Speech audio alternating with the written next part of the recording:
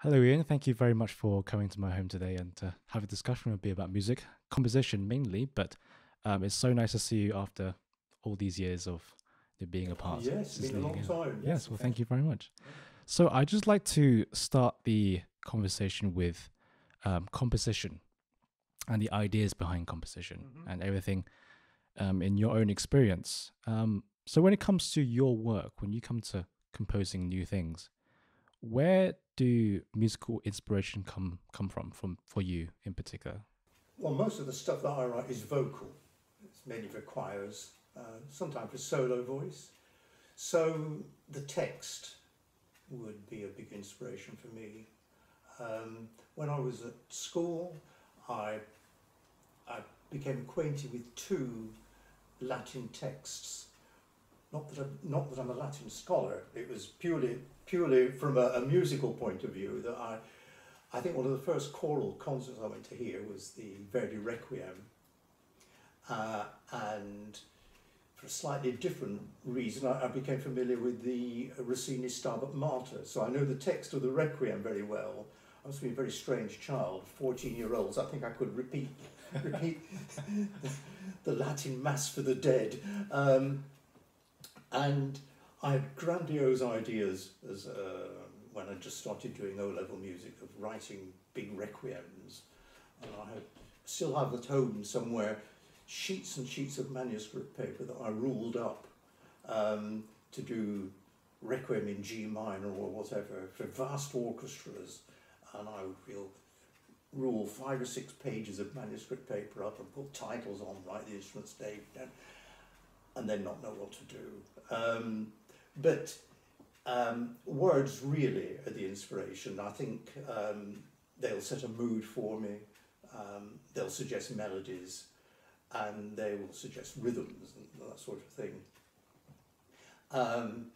I recently did a setting of the Creed, you know what I mean, in Latin, with interspersed texts of Hildegard of Bingen at various points during the piece.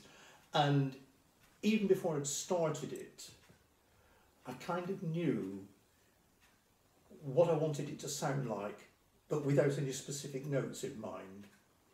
I wanted it to start off with a distant soprano solo voice doing a very plain song-like melody, and very gentle, and then the start of the Creed to be a sudden blast of brass, a big exultory beginning, and I knew that at the end I wanted there to be a fugue, and in the middle, at the bit referring to the crucifixion, I wanted some very dramatic, unpleasant sounding music.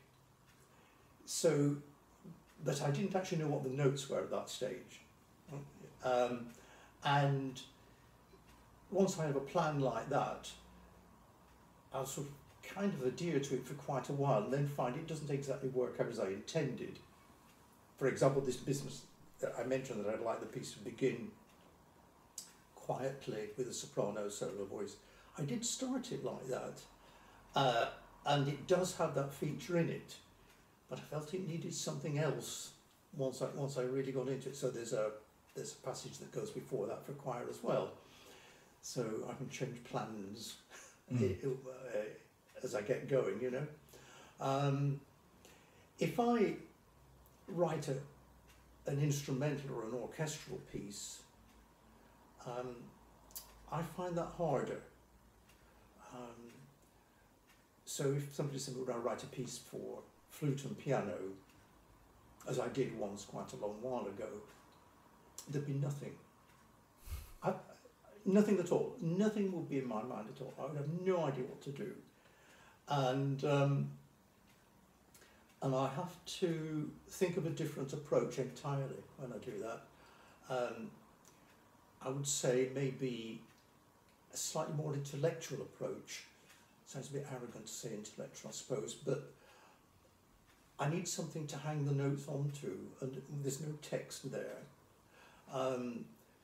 Some composers find words are an encumbrance, they get in the way. Some composers, like me, find their help, you know. And when I did do this flute piece many years ago, I used an early Renaissance compositional device called isorhythm. I don't know whether you're familiar with isorhythm. Is it okay just to explain it for listeners who don't know what isorhythm is? Yes, as much as I can remember of it. Basically, it's a repeating rhythmic pattern, often combined with a repeating melodic pattern. It can be as simple as just 6 or 8 notes with a prescribed pitch. But you can have them where the rhythmic repeating pattern is a different length from the repeating pattern of notes. So, without turning this into a maths lecture, if you had 9 notes in your melody and six rhythmic values in your rhythm, you'd need to repeat the rhythm 3 times to match with 2 repetitions of the melody. So at least it gives you a kind of a structure, and you can work it out a little bit. You can probably do sort of fascinating things like doubling the rhythmic values at a certain point, halving them and that kind of thing, and you can get a very nice pattern on a page with no notes, just to think, oh, this looks nice and interesting. But I kind of took that as a starting point. I didn't quite have a repeating melody. I had a repeating period of time. I wouldn't call it a repeating rhythm. So that, say, after 15 beats, there's a particular chord came in. And then after another 15 beats, I repeat that same chord. Then maybe I did it 30 beats and so on like that. And I found that pattern was something I could then hang the notes on. And it's interesting that melodically and harmonically, the piece that I then wrote is very much in the same idiom as something I might have written with texts. So that would be my first starting point. The second starting point that I would use, particularly for a choral piece, is who I'm writing it for. So that will give me an idea of the level of difficulty. What sort of an audience is going to be there. If you write a choral work, it's very especially if it's a big choir, it's very likely that the audience is just going to be friends of the family. They're not people from miles away coming, oh, that looks interesting, we'll go to that concert. They're going because they've been coerced, probably. You know, they're probably not going to hear my piece. They're probably going to hear the piece that they know well. So another thing that I often think about when I'm writing a piece is, certainly in terms of orchestration, what pieces are there that have got the same orchestration that I want to use? Or more specifically, I'll look at something and I'll base my orchestration on that. I did a piece maybe 15 years ago now, and the commission was to write a piece that used the same orchestration that Handel wrote for his coronation anthems, which is 3 trumpets, 2 oboes, bassoon, strings, percussion, and a keyboard player, continuo. So I used that, plus 1 extra percussion. So that makes it available for anything really that Handel has written. You could pair it with. People will come and hear Handel because they know what Handel sounds like. But if you're getting a new piece, particularly with some new pieces being a bit on the edge, you know, it can put audiences off sometime. Right. So is it kind of like more efficiency and economic purposes, just to pair it with Handel? Yes. Well, yes, I believe that combination worked very well for Handel, and I think it's quite a challenge to see if you can come up with something that sounds new but using those forces. And so for the choral works, the text is sort of like the skeleton of the music. So you have the text and you hang musical muscles on and other fibers and stuff. And for the instrumental, it's the rhythm. It's the sort of the overall structure. Would that be a fair summarization of? Well, it wasn't the flute piece that I just mentioned, but I was going to say I've got any number of tricks to get myself going if I'm doing an instrumental piece. It could be anything from a ground bass, like Purcell would do, even if ultimately I remove the ground bass, but it might get me going on something. I'm just working on a piano piece at the moment, a set of variations for the piano. Now that's not so bad, because if you do a set of variations, at least you've got the theme. Yeah. I'm not using my own theme. Do you know the La Marmee tune? I don't know. I won't give a rendition now, but it's a very well-known medieval melody that lots of Renaissance composers used as the basis for settings of the Mass, as it happens, so that you would get this secular song tune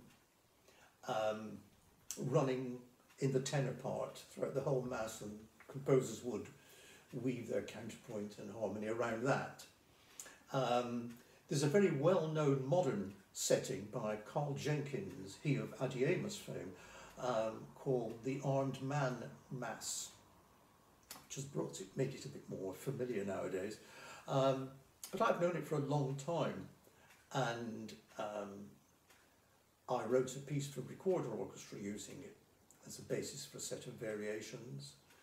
Then I've done an orchestral suite based on it as well.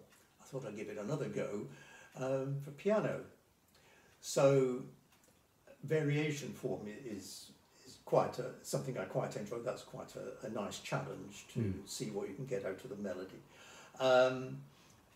On another occasion, I wrote a concerto for two flutes and strings, which I think, if memory serves me right, in the same concert that you played a movement from the Mozart That's correct, yeah. double piano concerto, I think a couple of students at college played it. And that was another piece that I had a bit of trouble getting going. And I decided that I'd see if it was possible to write a piece using Schoenberg 12-tone technique, but getting it to sound like Vivaldi. Interesting combo. Which I didn't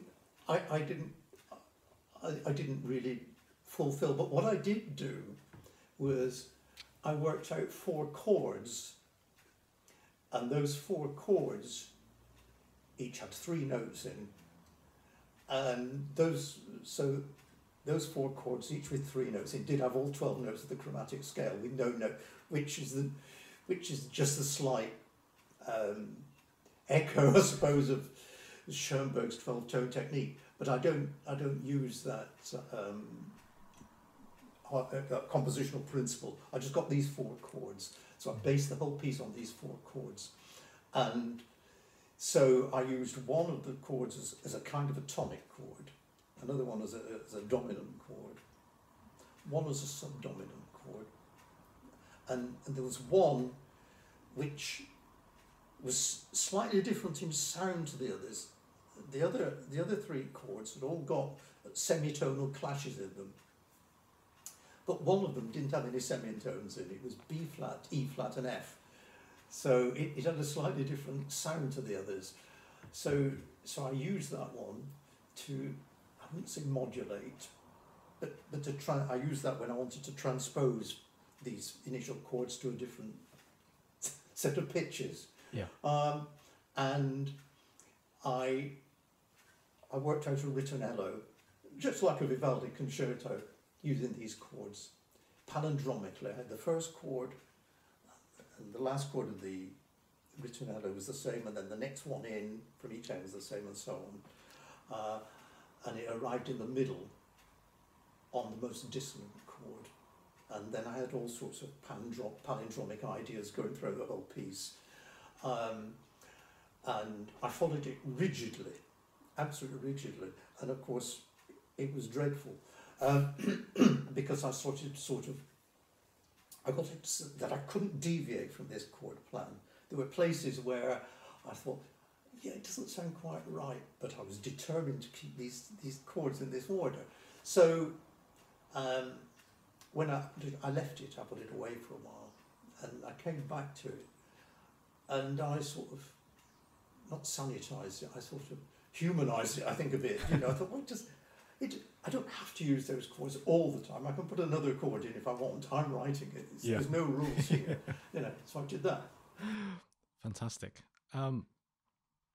For a beginner composer student, for someone who's hasn't really composed much, do you think that it's better for them to compose how they feel rather than being too to the book, too theoretical? So just, you know, following the rules too much, and then that inhibits their ideas? Or do you reckon it's better for composition students to just to compose how they feel regardless of the musical rules? What do you think is the best approach? Well, you can only compose to rules if you know them. Right. And if you don't know the rules, you can't break them, can you? Well, I suppose you can break them, but you don't know you're breaking them. The way composition is taught now, or the way it was taught when I did it as a lecturing at a college, students were coming who, by and large, had no theoretical, not a lot of theoretical background, you know, sort of in this, say, harmony, that kind of thing, and they were just sort of thrown into it, really. So very often, and you get two sorts of student, really, possibly three. Those that had no idea. Those that really wanted to compose and had a gift for it. And I think relatively few of those, really. And then a group in the middle which were quite interested in having a go at doing it, but again, didn't really know where to start. I think even those students who were not amazingly good, they could always come up with some sort of idea. The problem is then, I think, they didn't know what to do next, so they would then try to come up with another idea. Like a totally different idea to the first idea that they had. Yeah, just something else. What can I do next? And then something else. So the whole thing could become a slog. One of the things I tried to do with whatever a student had come up with was to see the possibilities of it. Don't try and think of something else to do. What can you do with what you've already come up with? And what are the exercises that I used to use? And given the time constraints of the course and the requirements to get something done by a particular time, you didn't have a long time to spend doing exercises. You just had to get on with the actual thing. But you could spend 3 or 4 weeks at the start of a year, I think, doing little exercises, one of which was just give 3 or 4 notes. Use these 3 or 4 pitches only and see what you come up with these 3 or 4 pitches. And give it a rhythm. See if you can write 15 or 20 bars of music just using these pitches and make it interesting. And I demonstrate with one that I'd done. So you can take these ideas and develop them in any way you want. And very occasionally, people would come up with an idea and think, I think I could make something that, and it would actually go into whatever they were doing. So that was one element. Another thing that I would find is that students, particularly those who maybe had more of an aptitude, you would see with what they come up with, what they're actually trying to achieve. Certainly in terms of what you might call a technical device like a suspension or something like that, but it would all be set up wrong. Right. And I often thought to myself, you know, if you'd have had some training in this a lot earlier, in the way that maybe I did when I was at school, we did fairly intensive harmony lessons in years 10 and 11, so that with no composition wasn't in. Get into doing A-level music, it was more of the same but more difficult. Still no composition, just wasn't part of the thing at all. But so that when I started trying to write my own pieces, I did have some sort of background of the kind of thing that works. And unfortunately, just because the way the exams have changed, that you get people starting doing A-level composition, and they've done GCSE composition, but even that's been sort of without any background. They may know where the keys are on the piano and that sort of thing, and worked it out using Sibelius, which is a great aid, I have to say, you know, for anybody. I find it very useful. But do you think students these days are not having a strong enough foundation in musical theory to be able to compose and sort of realise their ideas effectively? Yeah, it sounds like it's very easy to say, of course, that the exam was better when I was at home. Right. I'm not actually saying that. Some of it was better, some of it wasn't. But I do think that the harmony training was really good. All those rules that I learnt, the most obvious one probably being that how important a really strong bass line is. How good it is if the bass line doesn't go continually in the same direction as the melody. That works. You see that Bach has fantastic bass lines. Nobody writing a piece of music now needs to write a bass line like Bach, but the principle that a strong bass line, often working in the opposite direction of the melody, is still a good thing to do. You don't have to do it all the time, but knowing that, knowing how dissonance works, how it's most effective. Occasionally you do want to leap to dissonances. You don't have to prepare dissonances in the way that Bach would have done, but on other occasions you can need to do that. Certainly, if you're writing for amateur singers, you don't want to write something that's so difficult that they're never going to be able to do it. And setting up dissonance is one of the things. I did when I used to conduct Portsmouth Baroque Choir, I did a Christmas carol competition once, for local composers.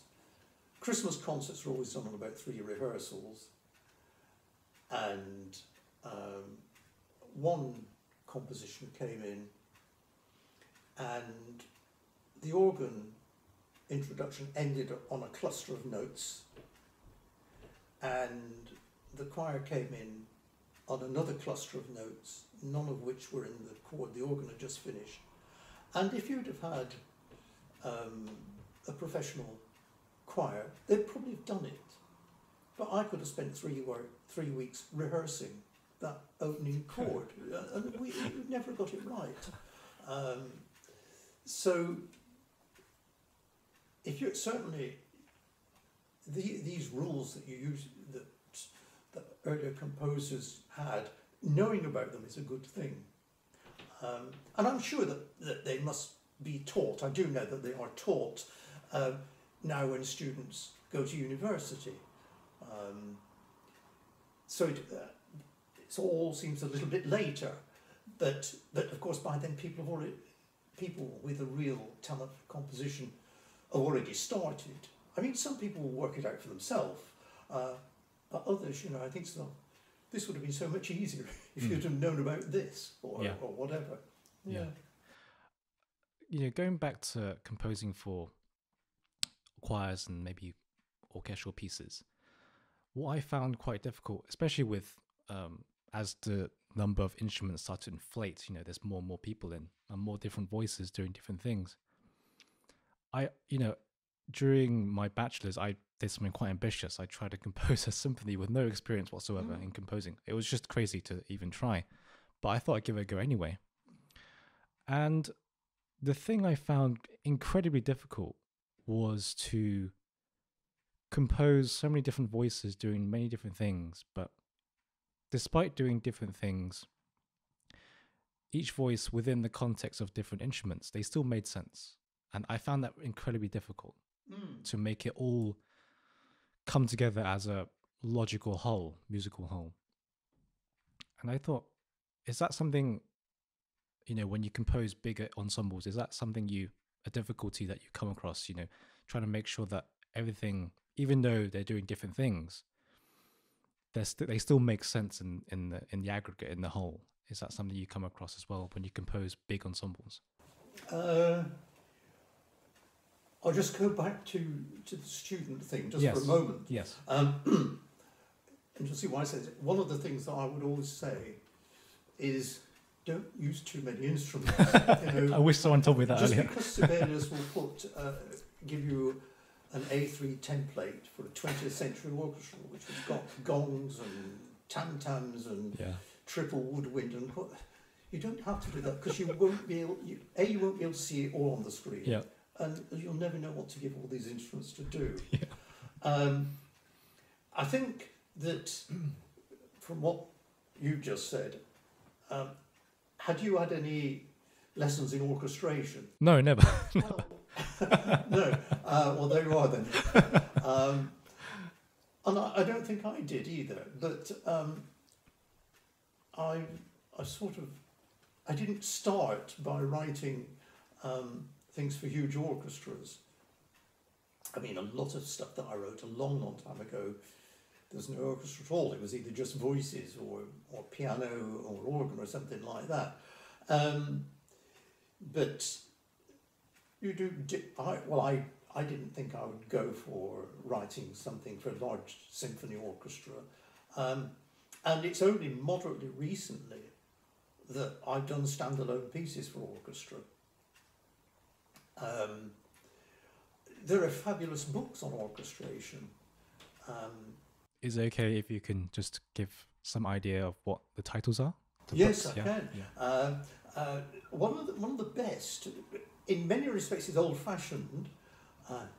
Is I can't remember the exact title, but it's got the word orchestration, not surprisingly. but it's by Gordon Jacob, and it's a fairly small book. But what is good about it is that he goes through it section of the orchestra by section. So the initial thing is just strings. He starts off with just writing for strings, and he covers things such as what double stops work and what double stops don't work, and that kind of thing, and how spacing of string chords work and that sort of thing. And he then will take an example. He'll take a piano piece, and he does it, and he will orchestrate it for strings. Say, this is how I would do this. So there's a really good example. Then he deals with the small orchestra. So he's got the strings, but he adds woodwind, I think single woodwind. So he gradually builds up to a large orchestra. And says things like, if you want the melody to come out in a very loud passage, give it to these instruments. And that's these instrumental combinations work really well. So shows you which instruments to double. So, for example, when you said you've got all these instruments, I suspect you were probably trying to give every instrument something different to do. As I recall, probably, yeah. Yeah, well, Yeah. we don't. Right. That just becomes so cluttered, Mm-hmm. unless you want that effect. No, I wasn't going for that. But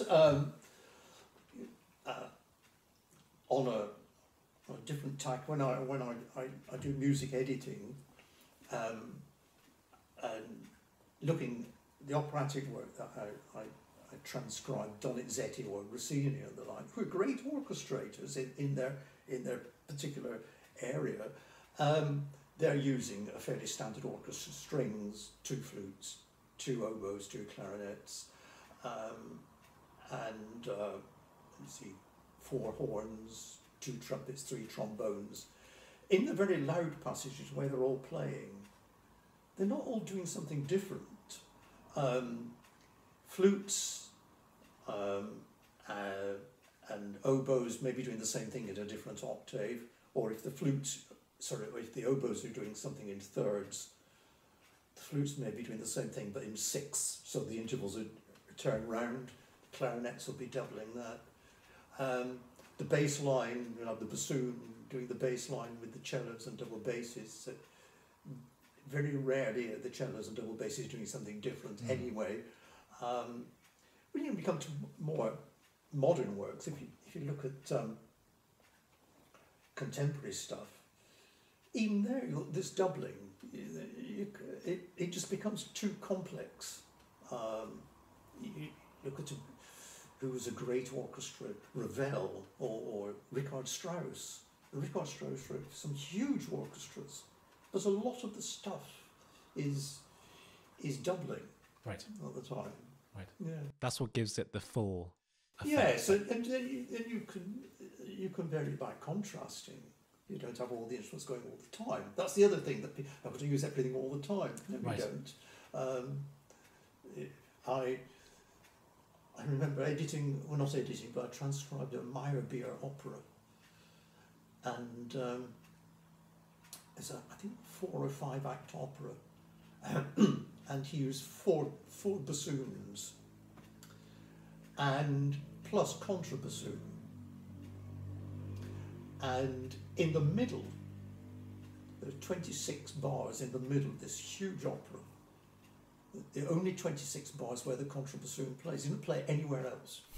So we're talking about not even 8 minutes, we're talking about 3 minutes in this 3-hour extravaganza.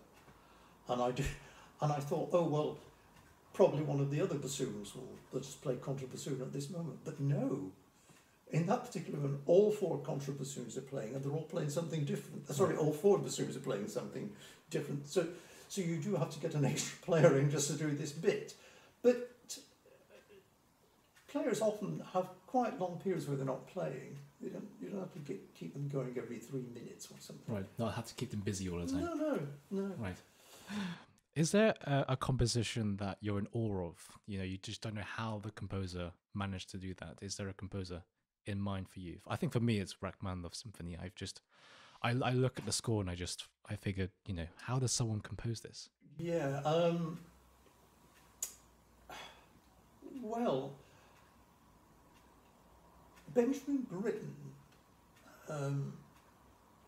in some respects, I don't like everything Benjamin wrote, but he seems to achieve the most remarkable effects by means that are so simple sometimes. You can listen to a piece of his and you think, my God, what's that? And then you go and look at the score and it's a C major chord or something. And it's all to do with what's gone before it, what's gone after it, the way he spaces it, and the way he scores it. Astonishing, really. Yes, I'm always impressed by his orchestrations and that sort of thing. And there are pieces you think, gosh, I wish I had written that. Right. But not everything that he wrote. The other is Leonard Bernstein, a completely different kettle of fish, really.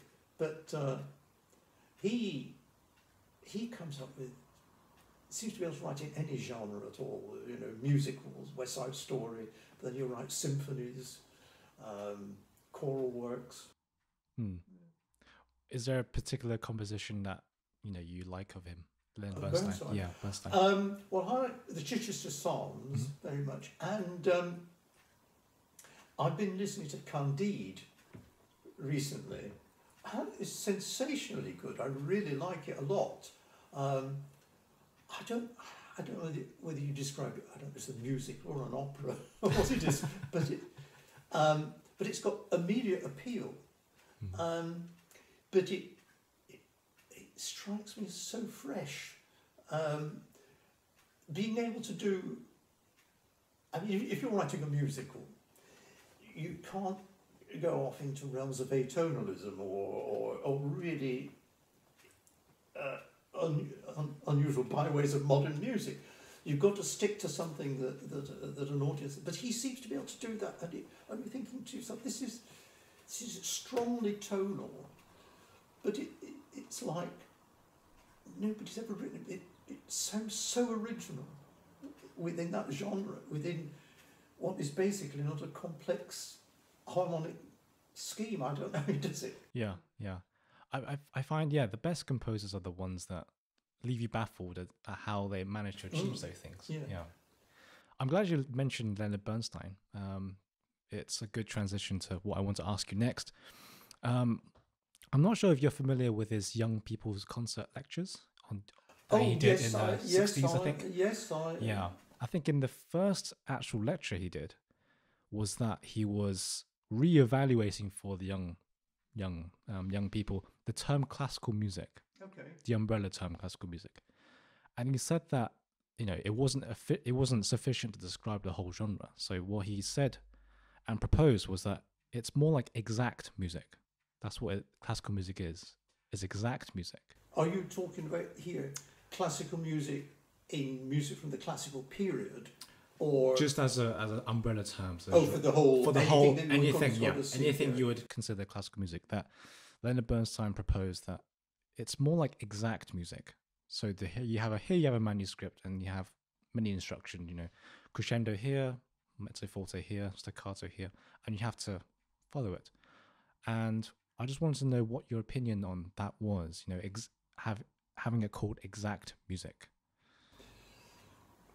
Well, that sounds a bit like. Is that removing interpretation from it?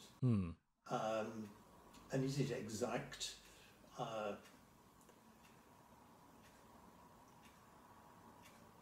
mean, Baroque music wasn't exact.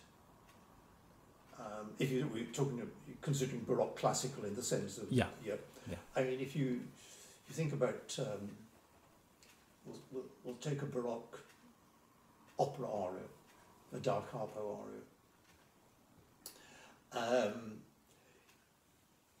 What's written for the orchestra would be what you would expect the composer would be expecting.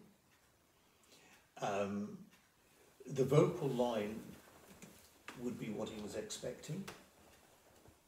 But on the dark harpo, he would be expecting the singer to improvise on it, so you would be getting notes then that the composer didn't write. Within a fairly, I think they had sort of ideas of what worked and what didn't, so the best singers came up with solutions that the composer probably liked quite a lot. Right.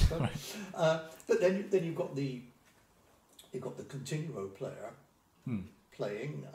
Now, if you get modern operatic editions of Baroque operas, the continuo part's probably written out, but at the time, the continuo player would only have the bass line and the numbers. Yes. So what he played in the right hand would be made up kind of on the spur of the moment. And so that might be different every time. Yeah. So there's an element of freedom there. So I think as you move away from the Baroque period, composers became more conscious of maybe their own worth, I don't know, or took more care of what they were writing. Just going back to the Baroque thing, it's very, very often short in dynamics. Often no dynamics, and any dynamics they got was just by adding more instruments or taking instruments away. I think they call it terrace dynamics. Mozart, a little bit of ornamentation in Mozart operas. The keyboard was dropping out, I think, a bit. You wouldn't start tinkering too much with Mozart, I wouldn't think. Beethoven. The interesting thing about Beethoven, of course, is he used to write metronome marks on. I can't remember from which point he wrote metronome marks on, but there's a lot of speculation. I can't remember the specifics. I'm not a great expert on Beethoven's metronome marks, but they've been, some of them been variously described as impossible. I don't know, and I don't know which one that is. But you know, if you listen to modern performances, they've got these metronome marks that Beethoven wrote. How many modern interpretations adhere to them? To some do them quicker, slower, whatever. I don't. Perhaps he meant that the basic material is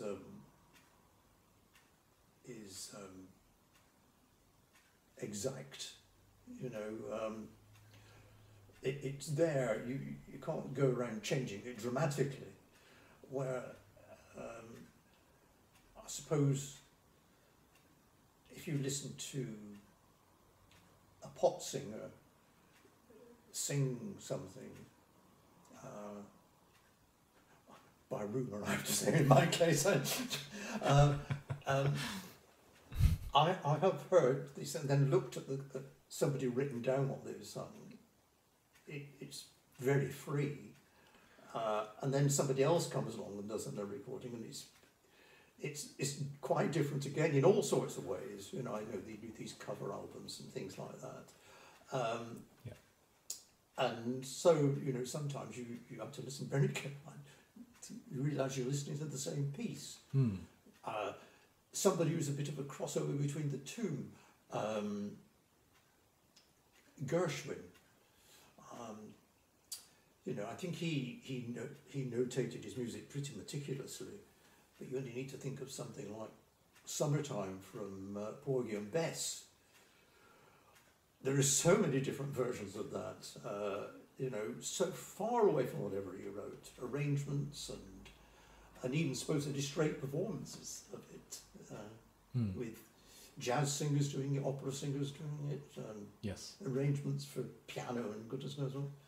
That's very true. I think with pop music, there's more freedom. Yeah, I think when people do covers of pop songs, they have the chance to, well, not chance, but they normally replace words in the original song to fit it into their own context and to make it more personalized. But that's something you can't really do in classical music. Yeah, well, actually, now having said that, just, you know, undermine your own argument a little bit. I just remember, I know that in Baroque operas, the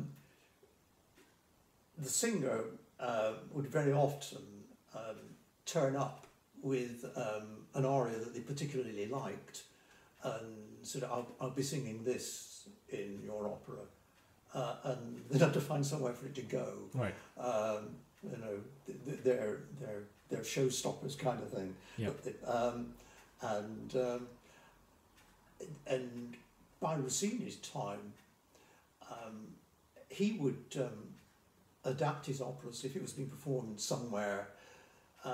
He was in the habit of writing for specific singers, you know, so he would write to what they could do. Well, if the opera was being done a couple of years later somewhere else, that singer might not be available, you know, and the singer would say, I can't do that, you know, or it's a bit too high for me. So he'd transpose it, or he would write another one. Yeah. Or let me see, what else could they do? He would change it a little bit, or something like that. Yeah. Well, this conversation is transitioning very, very smoothly. I'm glad you mentioned tailoring compositions to particular people. I recently read an article it was an interview with BBC Magazine, and there was an interview with a violist called Lawrence Power, and he said that the only way for, fledgling talented young composers to make a mark in the industry is to collaborate with famous musicians, soloists, and to commission pieces for that soloist to take on tour. And I thought that was a good idea, and I don't really see that nowadays. I'll take pianists, for example, very famous pianist. There's not many examples where I can see that happening. They're collaborating with contemporary composers and taking their music on tour. Do you reckon that's a good idea to do that? Anything that promotes new music is a good idea, I think. I don't see why that shouldn't be the case. Yeah. There was I think the trumpeter was Alison Balcom. Yes. But I might be wrong on that. But it was certainly a female trumpeter going with an English orchestra. And a Chinese composer had written a trumpet concerto. I think it was Chinese. And he kept rewriting it.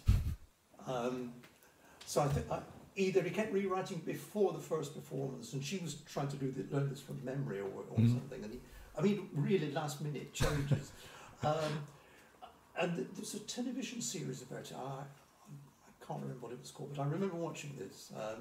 But the basic idea of going around with new compositions is good, and I think that happens quite a lot with choral compositions.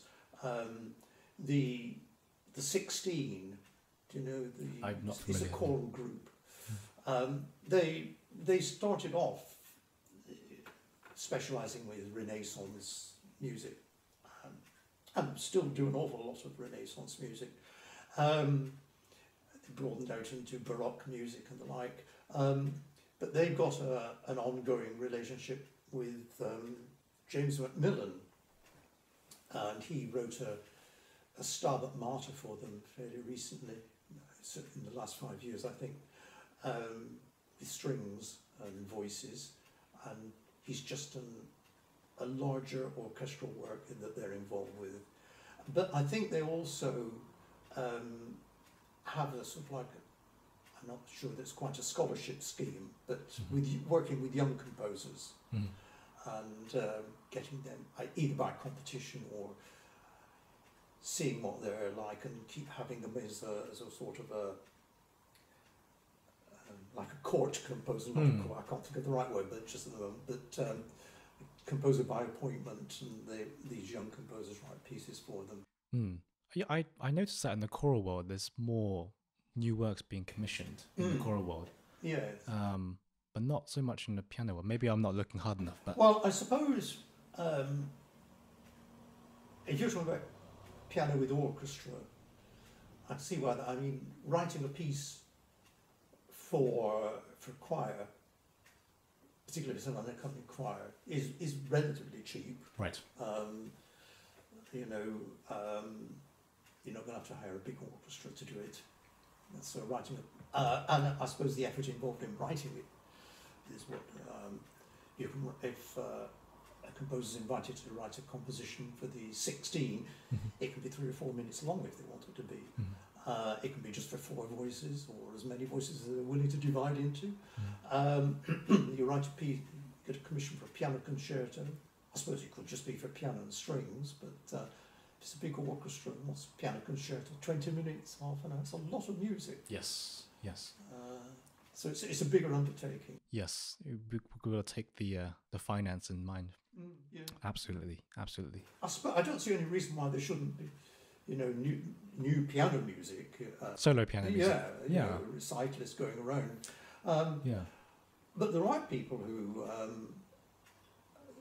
there's a lady pianist whose name just escapes me, who commissions an awful lot of new music. Is it McGregor? Joanna McGregor at the Royal Academy. I was thinking Janet, so it probably is Joanna McGregor.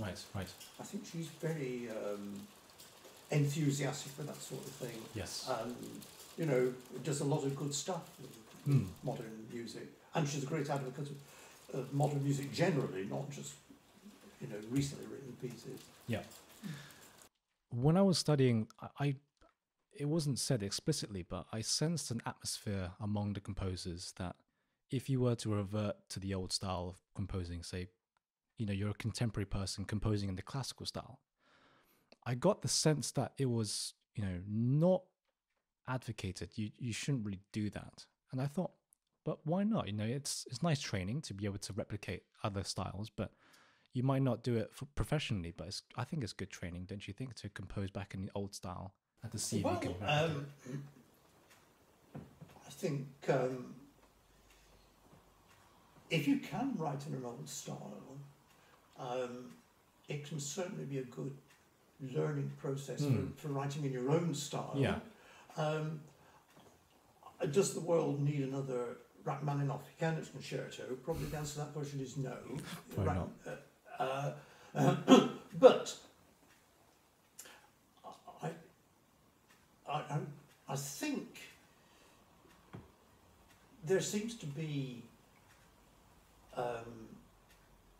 with some areas of composition, that if it's melodic and harmonic in the sense that it's not overtly dissonant, then it's no good. It's just a way of finding a way of writing something that I think is melodic, harmonic, that is different, that with a bit of work, a modern audience can listen to and think, yes, I'm enjoying that. It's not quite doing what Rachmaninoff did, but it does have a very clear melody.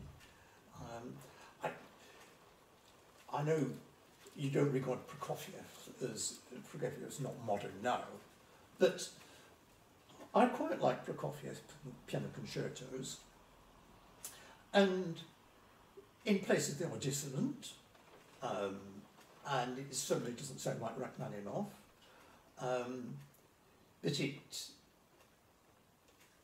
is of its time, but it's not overtly, you know, it's not an assault on the ears in any way. No. And it seems to me that there must be a logical progression from that, some way.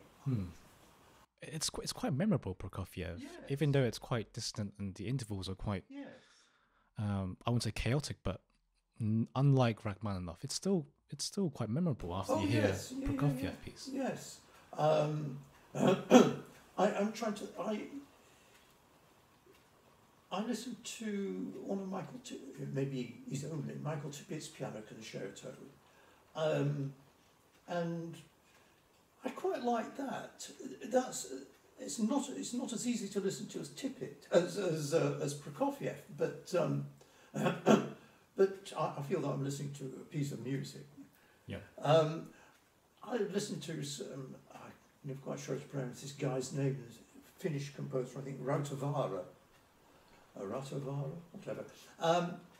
He is, again, it's not unpleasant to listen to. I'm guessing when you were talking about, when you introduced this subject, you were suggesting that if it's not all crashing on the piano, it's not worth doing, or something like that.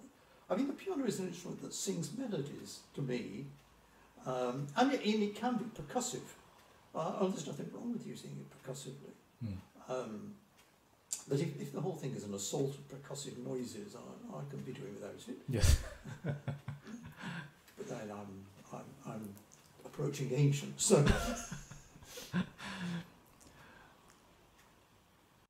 Just to approach the end of the episode. What do you think of movie soundtracks? Do you like listen to movie soundtracks as well? No, movie soundtracks is a whole different thing. Of course, early film composers generally tended to be composers rather than film composers. Vaughan Williams is wrote the music for, I think it was Scott at the Antarctic. Right. It was the Antarctic, not the Arctic, wasn't it? I get the wrong place. He turned the music that he wrote for that into a symphony afterwards. William Walton wrote quite a lot of music. I know it's quite a different thing now. And I'm aware of the speed these composers work. I mean, John Williams had that fabulous gift of being able to come up with just a little idea that is so memorable. The one that continually goes through my mind is the theme from Jurassic Park. Right. And it's so simple, but it's a great theme. Also, the way he scores it.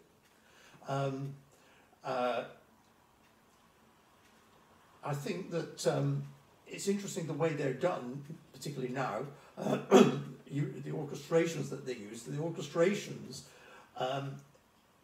often they're played back not by orchestras, aren't they? I think the whole thing's synthesised sometimes. So things that wouldn't work with a real orchestra will work, because you can just turn the volume up if you want the flute to play a low note and it to be heard, against quite a lot of noise from elsewhere, you can still get it to come through.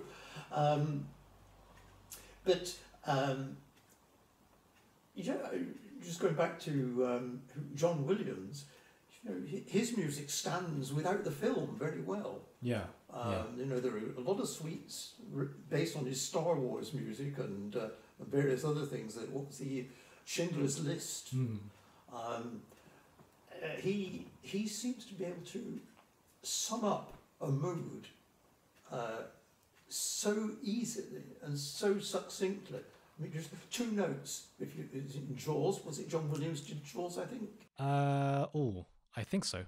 Well, if it wasn't, whoever did, yes. did it with two notes, just a semitone apart. Yes. You hear those two notes now, and even now I can think of Jaws if I hear those two notes in a different context. Yeah. I think it's a skill, and a bit. I know that when they have to work incredibly quickly, and there's often one guy coming up with the music, there's other people orchestrating it for them. Right. Right. And there's a lot of borrowing goes on. I do remember going to, I'm not quite sure if this is answering your question, really. I do remember going to see, I think the film was Troy. And there was a long processional march. This is a great piece of music. And as it went on, it's a bit more familiar. I think I know this piece. And it was the Sanctus from Benjamin Britten's War Requiem to the note. It Right. wasn't something that sounded vaguely like it. It was that piece of music with the voices off, no voices. I won't mention the name of the composer, but he just lifted it. No, there's no question about it. He had taken this thing. Oh, no. I don't know whether anybody was credited with Britain. I mean, Britain was dead, but his estate knew about it. But still, I think it's a matter of respect, right? Just to credit. Well, yes. Yeah. I mean, he may have done. It may have been credited. Film composers. Now, there are certain what you might call classical pieces that have influenced film composers. Certain ideas that you see cropping up everywhere. The start of Mars from the Planet Suite is hinted at in a lot of science fiction films. The start of Daphnis and Chloe by Ravel, there's a sunrise, and if you see sunrises on in films, very often there'll be a nod towards that. Not the actual, just the orchestration or some of the effects that he gets. Those wide open spaces that Copeland creates in his music, which makes it sound so American. You get that kind of effect a lot if composers are wanting to to suggest a vast space. Yeah, And, yeah. yeah. Just going back to John Williams, I agree that he takes something so simple and can make it so fitting to the mood. I often think that I might be wrong, but sometimes the wrong instruments can make or break a material. You know, sometimes the wrong instrument, you can have a great melody, but choosing the wrong instrument to play it at a particular context can ruin the whole thing. Do you reckon that's how can composers, when they're composing music, what's the best way to avoid wrong instrumentation or inefficient or ineffective instrumentation? Oh, gosh. Well, I suppose certain instruments can do things. This is a very poor answer because I'm floundering a little bit here. No, we can explore it together. Just let me think about it for a moment. Sure, yeah. Are you suggesting that there are pieces of John Williams that you've listened to and you've thought that doesn't sound like the right instrument to me? No. Or are you just generally, you're asking the question? Generally, yeah. I mean, John Williams uses all the right instruments. I'm not saying he used the wrong instruments. I'm just saying that sometimes I imagine, what if a different instrument was playing, say, the Imperial March? Okay. If it wasn't those instruments, what would it sound like if it was different instruments? Would it ruin the mood? Would it? Well, now as I think about it, yeah. I can give an example. It's not of film music, but surprisingly, Queen's Bohemian Rhapsody. Right. You'll have to bear with me a moment where I'm going with this. Sure. I had a recording once, I think it was called Classical Rock. Mm-hmm. And it was the London Symphony Orchestra, or a London orchestra, and chorus doing Bohemian Rhapsody. Now, I used to use it as an example of orchestration, so I'm moderately familiar. I do know that in the original, I can't remember, in the original Queen version, at one point there's this guitar break, isn't there? Yes. Where the guitar goes mad. Right, okay. So this arrangement sets off, and if you listen to it, you think, this seems like Debussy does this, whoever did the orchestration. Right. And it gets going, and when the choir come in and do all that Beelzebub business, it's sensational.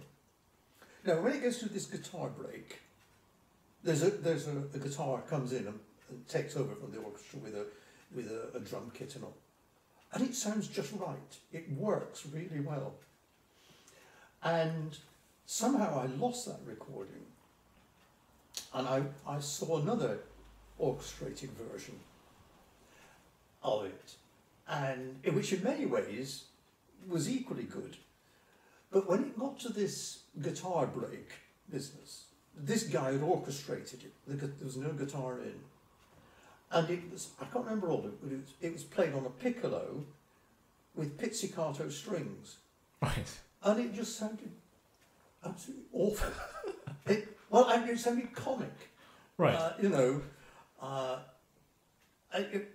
Complete mismanagement somehow.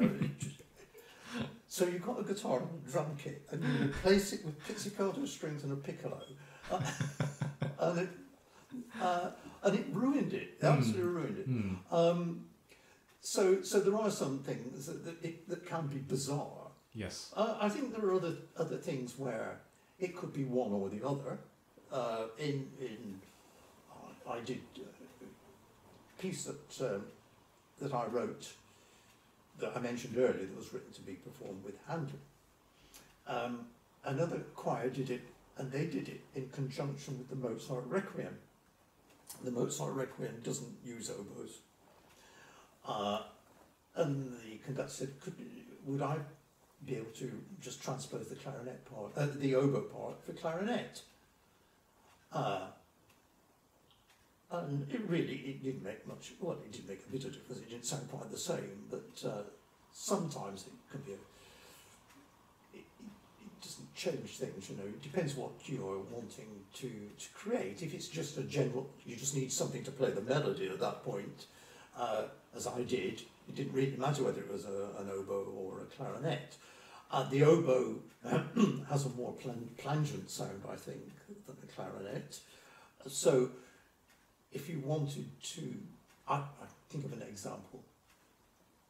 Towards the end of Donizetti's Anna Bolena, just before she goes off to be executed, she sings an aria, and it's got an oboe melody, obligato going along with it. And it does sound very sad, does an oboe, in that context, just with that. You could play it with a clarinet and it'd be okay, but it wouldn't just quite have the same effect. So there are choices to be made, you know. Yes. I was listening to something fairly recently, and it was a string melody in an orchestral piece. I can't remember the piece, and it was written in the violin range. But it was played on the composer written for viola, and it was sort of, I would say, in the treble clef, maybe up to a couple of notes above the top of the treble clef, so maybe up to A or B. And you'd think, oh, it's just going to be the same as a violin. A group of players, I mean, it wasn't a solo player, but it wasn't. It was just that bit higher. It was just something about the size of the viola. It altered the whole effect of it. Made it, I don't know, richer is the word. To me, I think a little more tense. It made it to me.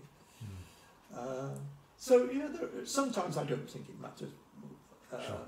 but other places it does. Yeah. Yeah, it's a make or break. Yeah. Yeah. The one thing that comes to mind for me, it's have you seen the Lolita movie by Adrian Lin? The what? Lolita, No. the movie. So there was a soundtrack by Ennio Morricone. Oh yes, I know. He composed a piece for, I think it was near the ending of the film. It's called Love in the Morning. And at the beginning, there's some very soft violins playing a drone. And then, as you expect in the title, the mention of morning, Ennio Morricone used the flute in the middle register. Okay. So there's a very rich, thick tone. And I just thought that was the most perfect instrumental use for that title and for the effect. It was, yeah, it was. Because when I think of morning, I think of the mist, and then all of a sudden I think of flute at being the perfect instrument for that. And I think if it was maybe used by, the clarinet or maybe another instrument, it would work well, but it wouldn't work as well as the middle register, a very particular register, and the instrument, the flute. So I think that was another example I just want to give to that question of, some instruments do make or break a good melody. Yes, they probably do. It's quite. You know the Debussy prelude, The Girl with the Flaxen Hair. Yes.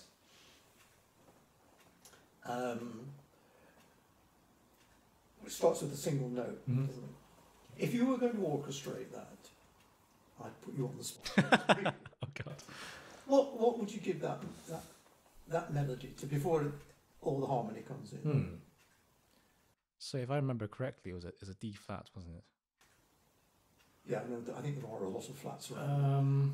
What would I instrument that with? I'm not sure if it would go high enough, but probably like a clarinet or maybe an oboe. I'll probably go for an oboe. Okay. Yeah. There's I can't remember if it's Colin or David Matthews, both the brothers, both composers. One of them has orchestrated all the Debussy preludes, and I remember I would have gone with you if I'd have been orchestra. I think I'd have given that an oboe or a clarinet.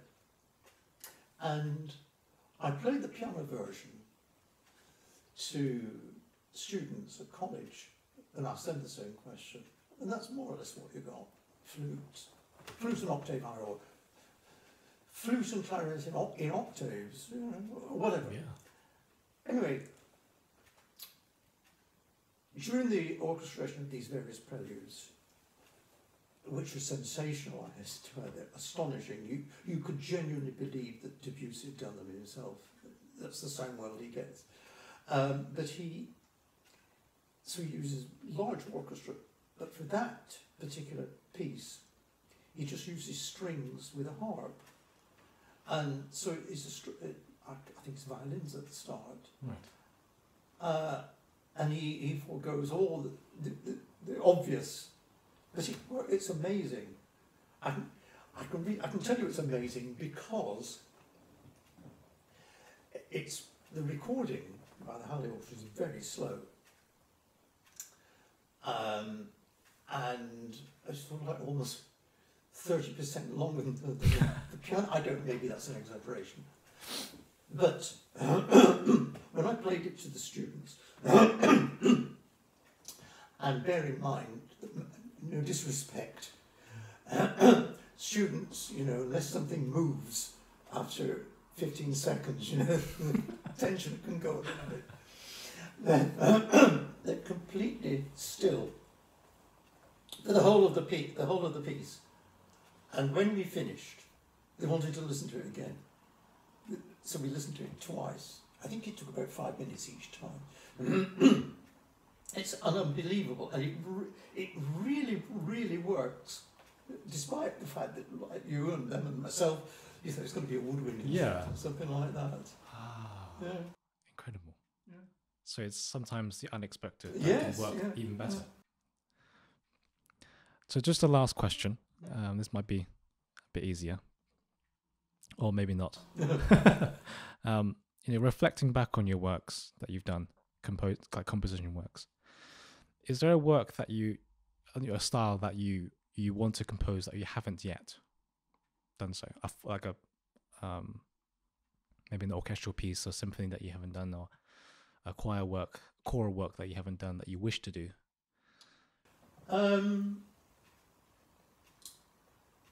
Well, there are a number of pieces that I'd quite like to do.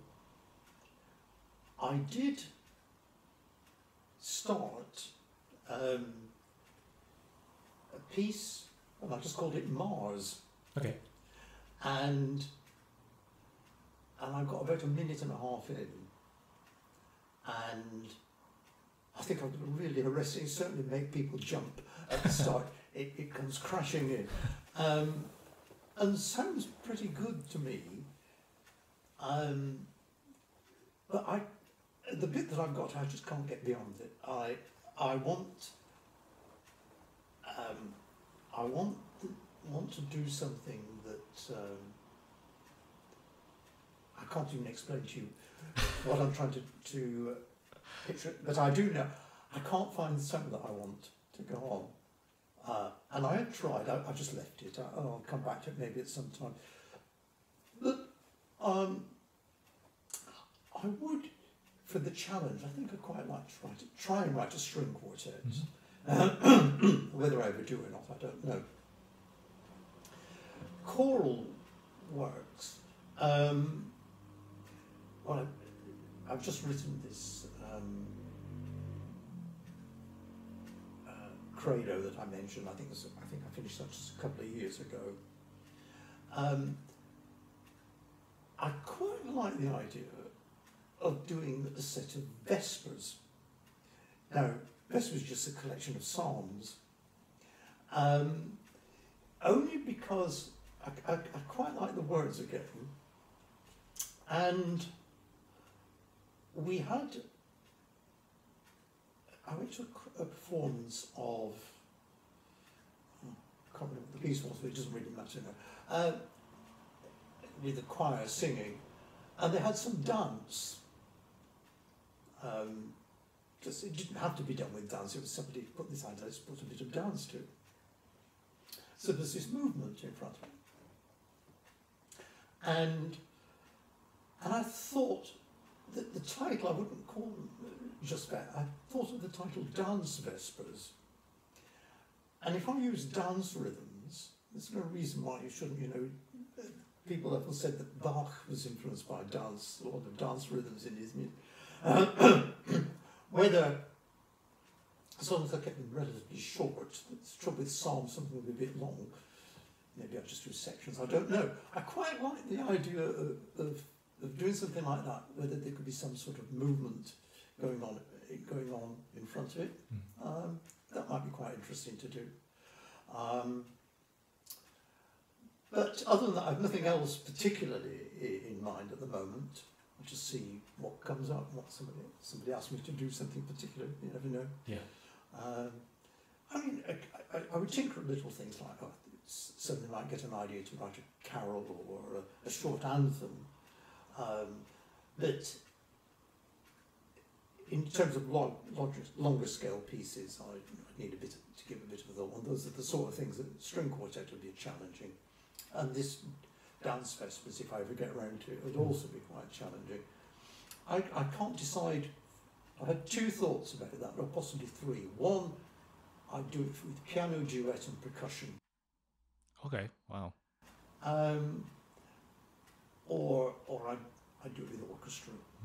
Or I'd do it for both. So you do two versions of the same thing. I don't know.